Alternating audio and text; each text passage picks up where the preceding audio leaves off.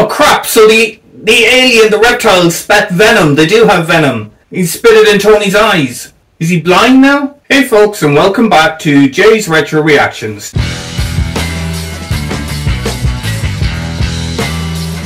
Today we're going to be reacting to episode 2 of the original series. I really enjoyed episode 1, and just to give you a quick recap of what happened, we've seen the aliens arrive on Earth. They look human, except their voices sound a little funny. They're claiming that their planet is going through a catastrophe in relation to their environment and their climate, and they need Earth's help because we have certain chemicals that they can use to fix their own planet. All sounds very reasonable and very plausible. However, suddenly strange things begin to happen. We see the scientists are alleged to be part of a conspiracy plotting against the aliens, and they start disappearing, and other scientists turn up and suddenly are very supportive of the aliens when before they weren't. It looks like they've been brainwashed. Other scientists have to go on the run, and we've seen the scientist family go into hiding with the Jewish grandpa because he wanted to help them because he was in the concentration camps and no one helped them. And in addition, we have Mike, the reporter, who manages to get onto the spaceship in secret, and he sees the aliens eating live rodents. And then he gets into a fight with one of the aliens, and it turns out when he rips off his face, he's actually a reptile underneath. So lots happened in the first episode. We also seen Julie become part of a resistance cell, and we've seen Dr. Ben get killed when they were trying to steal lab equipment. So yeah, a lot happened in episode 1, and I'm really looking forward to episode 2. So as usual, enough of me talking, and let's get on with the show.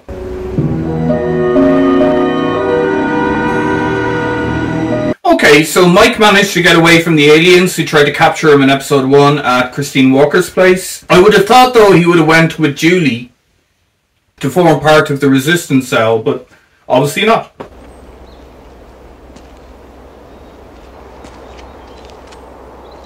Place looks messed up, so there must have been some sort of battle here or something. Are the aliens now overtly attacking the humans? No, don't shoot me!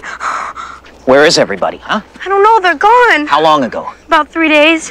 That's Mike's son's friend, isn't it? A bunch of ranch hands came to town and threw a bomb right into the squad vehicle. Okay, so the locals are getting annoyed at the martial law that the aliens have imposed, and some of them who had guns went and attacked the aliens. And suddenly these lights were in the sky.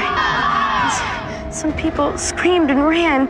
So the aliens now are definitely putting down any signs of resistance they see, and probably using the martial law excuse to do that, and claiming these people are working with the scientists in this conspiracy they allege is happening against them. Then I saw these awful eyes. And then what happened? They broke through the door and took them. So Mike's son has been stolen or kidnapped by the aliens. That must have been deliberate as well, because they must have known Mike has this videotape of the alien's face being ripped off, and that they're reptiles and that he could expose them to the world. So they're probably going to use Mike's son as leverage against him, saying if you release that tape, we'll harm your son. Which, to be honest, is very effective leverage. He was real brave, Sean was. But me, I hid back in the closet. I was scared. Don't be too hard on yourself, kid, in fairness. It would take a lot of courage to take on reptile aliens. They took them. Everybody to the square. There was a lot of shouts and crying. And then the lights were gone. So they've taken the whole town up to the mothership. For what purpose? Mr. Donovan, will I ever see my mom and dad again? Probably not, kid. Josh, when I came to visit Sean, I brought him something. Oh, that's right. In the first episode, Mike found out that gift he gave his kid is a key to open doors on the alien mothership, so he needs that back. What is it? It's a key. What's gonna get you into what?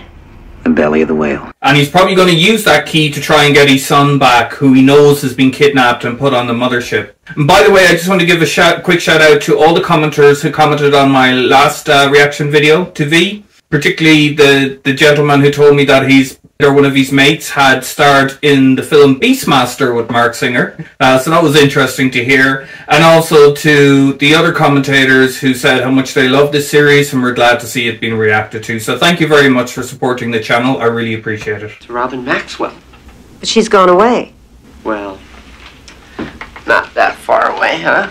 So Daniel is letting the family know he knows that the Maxwell family, the scientist family, are hiding in their garage or garden shed, whatever it is. And I will get her, won't I? Otherwise, I'll just have to turn her whole damn family in. Daniel is basically saying that if he doesn't get Robin, he's going to dob in the whole family. That's why the grandfather's disgusted with him. So this is Dr. Ben's funeral.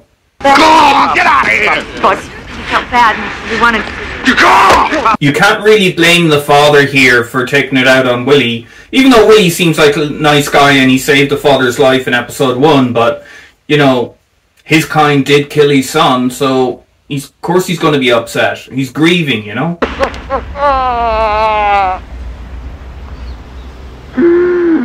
Plus, Dr. Ben was his golden child. He probably was half expecting the other kid, the thief guy, to get killed at some stage, given he was involved in a life of crime, but it's probably more of a shock that it was Ben who died, who was, as I said, the doctor and his golden child.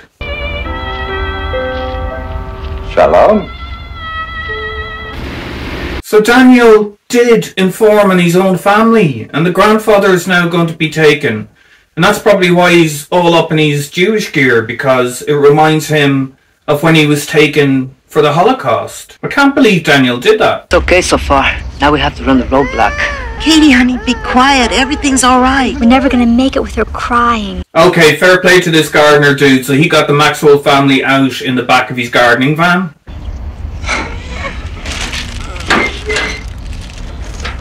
Where's he going to take them though? To the countryside or somewhere like that, where it's going to be hard to find them? So we've seen these two cops in the last episode. One of them was nice and one of them was a bit of a dick on the side of the aliens, so hopefully we get the nice cop that's going to help them out here. What's the story back there? No story.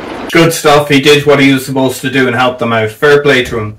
Anyway, tunnel runs down underneath the city, connects up to some really nifty places. So the doctor's brother, the thief, the criminal, is now helping the resistance, which is understandable. He probably wants to get revenge for the dead brother, because before he didn't care when the brother was asking him to help. He was saying it's a perfect opportunity to make money. The black market's booming.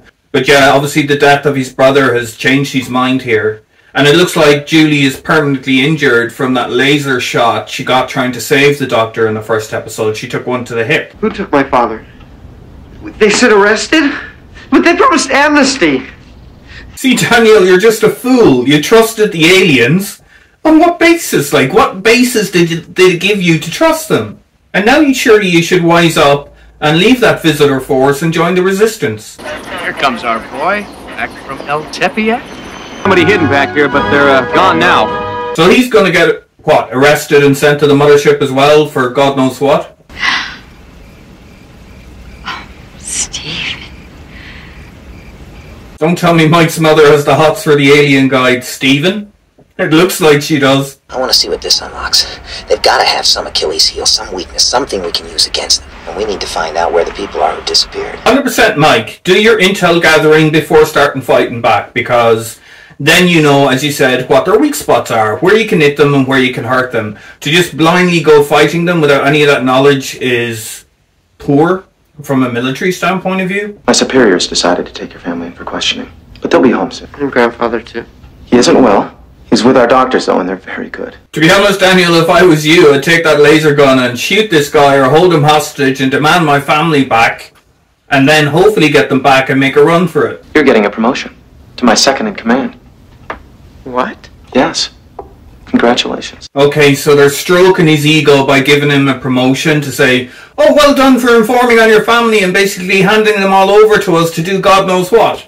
And he's stupid and drunk enough and young enough to accept it. Brian. I'm glad you like it. And I'm proud to have you in my unit. Yeah. Again, I can see the similarities with the Nazi and communist regimes when they take over, find the useful idiots, the collaborators who will work with you, bribe them with money, with fancy houses, with positions of power and influence, and then get them to turn on your own people, or their own people.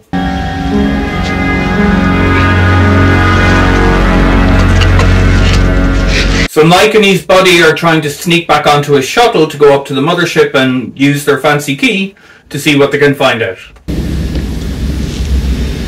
how are we going to handle him? How about the direct approach? And for some reason, even though the aliens are very advanced, they haven't developed infrared or heat detecting sensors, so Mike and his friend are just able to sneak on, no problem. I'm really sorry to bother you like this. On my shrimp boat, it gets a flat tire, so I really need an inner tube. His shrimp boat got a flat tire. Good one.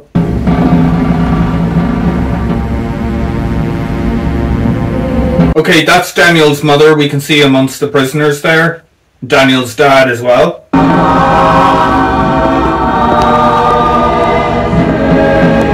And the gardener, so they're all part of the same prisoner group being brought up to the mothership. All right. Same drill. Only this time I'm not going to trip. So Mike and his friend have got spotted and now we have a good old laser fight. Will they manage to get away?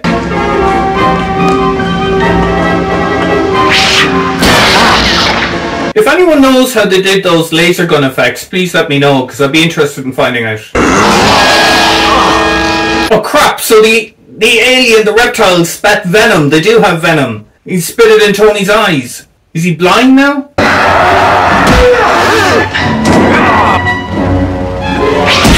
Crap, so Mike's got hit by the laser, Tony's got the venom spat in his eyes. They're captured now as well. Juliet Parrish? Yes? Robert Maxwell, anthropology. It's my daughter, Robin. Hello? So the Maxwell family have ended up with Julie's resistance group in the underground base that the thief guy is sorting out with the gangs, the LA gangs, because this is their territory and he said he'd work out that they could stay there, the resistance cell. So they're all coming together. Here, let me help you. So hopefully Robin has copped on from the first episode, because it's really her fault that Daniel found out. Because she got a bit bored stuck in that chalet in the back garden and she came into the main house and then Daniel saw her when he got home. So hopefully, even though she's young and stupid, she has learned a couple of lessons about being a little bit more careful. So she won't compromise the resistance group in their new base. I was supposed to be a doctor, not a plumber, some kind of rebel. It is quite a big leap, to be honest. One day you're a doctor and scientist, and next day you're a rebel leader against an alien invasion force. But I suppose, if you look at any resistance group, they normally turn out to be ordinary people put in extraordinary circumstances that have to fight back and learn the art of war, I presume. All you need to do is trust your instincts. Trust yourself as much as everybody else trusts you. Fake it. We won't know the difference. Fake it until you make it. Always good advice. And always advice I gave to people I mentored in business when they moved up into more senior positions. Everyone feels scared. Everyone thinks they can't do the job. And everyone thinks they're going to get found out when you move up a couple of levels. And I always say fake it till you make it, until you feel comfortable, because absolutely everyone feels that way when they get promoted first or they take a leadership position for the first time. Several times you've caused a bit of trouble, Mr. Donovan. That's a good one. You'll soon have no more worries, Mr. Donovan. So what has Diana planned for Mike? That's the question.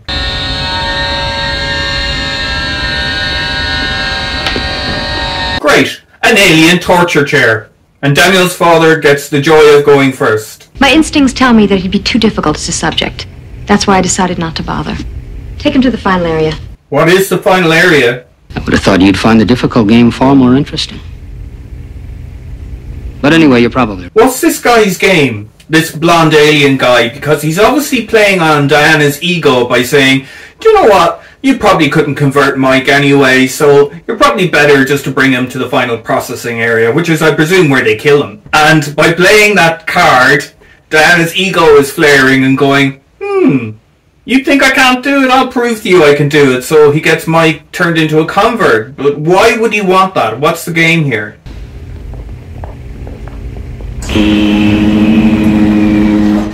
Plus, I presume that also means that Daniel's father is being brainwashed or converted at this moment in time in that chair thing. And that's what that chair thing does. Some of us, a very few of us, just don't believe in what our leader's doing, or his plans. What are his plans? I don't have time to tell you now. Okay, so this blonde-haired alien is, if I understand him correctly, part of a resistance group within the aliens who don't believe that what the aliens are doing to Earth and the humans is correct, and are resisting by working with the rebel humans, or planning to work with the rebel humans, and that's how they want to make contact through Mike.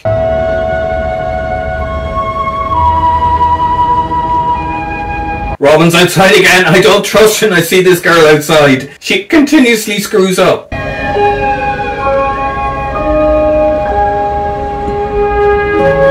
See, she's wandering off again. Has she not learned her lesson? Obviously not.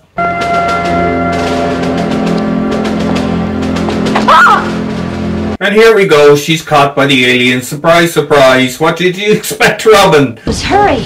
Martin couldn't make it, so you'll have to wear my uniform. Oh, lots of luck. I'll never be It'll able to. stretch enough to fit. Hard to believe there's a reptile under that lady's skin. A shuttlecraft is on its way up now.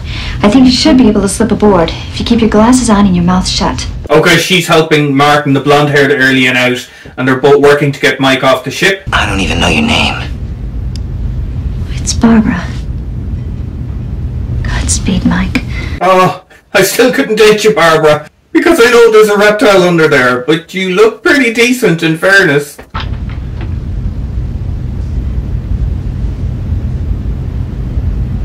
That's it, Mike, you've shot her. Move away. Move away from the unconscious girl, Mike, please.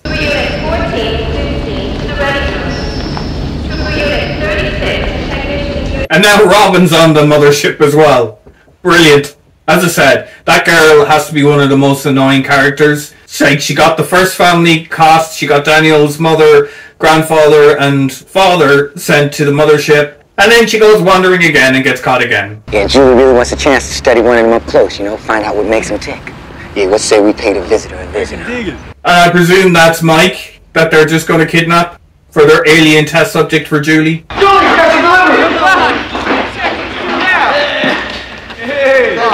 Well, at least Mike is now in contact with the resistance cell, but maybe not in the way that he would have planned or we would have expected. You bunch of stupid bozos. What the hell do you think you're doing? Yeah, it is, Mike. I thought so. Put your guns down, for God's sake. Who's in charge here? I guess you could say she is. Plus, Mike and Julie know each other from Christine Walker's house. Well, know each other to see anyway, so at least Julie could vouch for him that he wasn't an alien, and plus they can hear from his voice that he sounds human. Where'd you get the uniform? They had a sale. Ow! You did that on purpose. I did not. They had a sale. I went down to my local supermarket and just picked one up. It's 50% off, why not? Don't you have any Novocaine? I do, but I have to say, You are a doctor. more or less. So I presume this alien group that's resisting against the leader's plan for Earth, as they said themselves, is probably akin to like Rommel and those guys and von Stauffenberg who tried to blow up Hitler in World War II, you know, part of the German command structure, who didn't necessarily agree with Hitler's plans. I presume that's what the parallel is here, looking at the whole Nazi analogy that's happening throughout this series. How'd you know about Christine? Because I was there. Why didn't you warn me? Because I didn't know whose side you were on. I'm on the right side, kid. Okay, that makes sense now why she didn't help Mike on the night of his almost capture by the aliens at Christine Walker's house, because she's saying, Christine Walker's their spokesperson, I didn't know if you were working with them or not, which is fair. Listen, this could have happened right here on Earth. Up to 60 million years ago, the reptiles ruled the Earth. Then, bam, a meteor. The smartest reptiles who weren't equipped to handle the heat like mammals are simply died. Well, it is true that the dinosaurs did get wiped out by a meteor, that much we know, but it's not true that they went totally extinct, because birds are actually descended from dinosaurs, believe it or not. And it turns out that a lot of dinosaurs were actually feathered. So our information on what dinosaurs were has definitely evolved from what would have been thought about when I was a kid in the 80s, which is just big scaly things with tiny feet and gigantic. A lot of dinosaurs were quite small, actually. And again, just for the conspiracy theorists out there, as I mentioned before, and in most of my videos, I do read conspiracy theories for a bit of fun. To me, it's like sci-fi sometimes. But there is a conspiracy theory going back to the whole reptilian thing, where the dinosaurs never fully went extinct, which they didn't.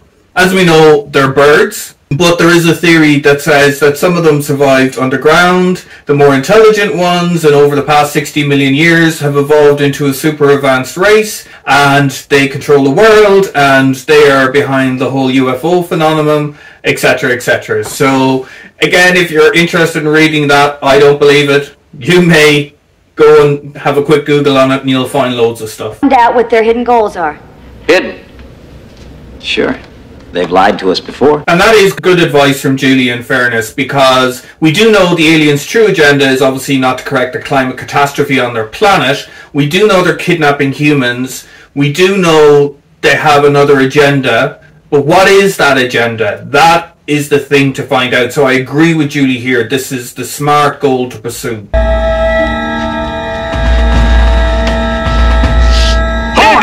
So the dad has noticed that Robin's missing, but to be honest, mate, the way Robin's behaving, you should have given her a smack in the arse when she was a young one, because obviously she hasn't learned how to be responsible, and it looks like she took that from the dad, because this idiot's now after getting captured by the aliens as well. That's two of them now captured by the aliens who know where the Resistance headquarters are. That family, they cause nothing but trouble. I say, throw them all out, let the aliens take them, you'd be better off in the long run. It's come to my attention that you've developed a relationship. Is she attractive to you? Not like you are. So would a human be attractive to a lizard? That is the question we're about to find out the answer to. I want your help with an experiment involving you and her. So Diana is obviously the Mengele of the aliens, and she wants to use Robin in a medical experiment with this young alien guy that Robin fancies. And I'm not going to lie, because I do know what this experiment is. I won't ruin it for you guys, but please keep watching. You don't want to miss this. I'm awfully sorry for your daughter. No, wait. My wife, my other daughters are up there. So the aliens are blackmailing the dad by saying, we've got your daughter. Unless you tell us where the Resistance headquarters are, we'll kill your daughter. Honestly, it's a hard decision for a dad to make, but it really needs to come down to the old Spock quote. The needs of the many outweigh the needs of the few. And if he was truly moral, he would put his own selfishness, which is his love for his daughter, below the needs of the group and the lives of all those other people who helped him and his family out. And that includes his wife and his younger son as well, don't forget. I have children too. The camp will not be taken until a certain time. No, you don't have kids, mate. You have eggs. You're a lizard, you have eggs. But if you warn the others, Robin would be quite severely hit. No, I won't. The alien is sweetening the deal by saying to Maxwell, we know your wife and younger son is in the rebel headquarters, so we'll let you take them out as long as you don't warn the Resistance before we go in. Okay. Yeah, if I was in that position, I know what I said before about the needs of the many outweighing the needs of the few, but I can get all of my family out now. That's tough. Would I be willing to lose all my kids and my wife for strangers, even though those strangers help me? That's a real tough decision. It's okay. I won't let anybody hurt you. I want to go home. So very clever by Diana. Get Robin in a very vulnerable emotional state and then send in Brian, who she fancies. And then Brian makes the move at her and they're going to have happy adult fun time. While Diana is obviously making a little porn video for her later viewing pleasure. We have to arm ourselves, so we'll be able to protect all of our equipment when we bring it down from the mountain camp. Listen. So the Resistance cell is going to attack an alien armory to try and get weapons, which makes sense, because their ordinary guns are probably not strong enough to fight against the aliens. Plus reptiles, I presume, would have hardened skin, and bullets would be difficult to penetrate, so having those laser guns would make a lot more sense. We'd, hate to lose you, Mr. Donovan. I'd hate to lose me too. Good answer, Mike. But definitely, you can see the eyes between Julie and Mike there. There's something brewing, definitely.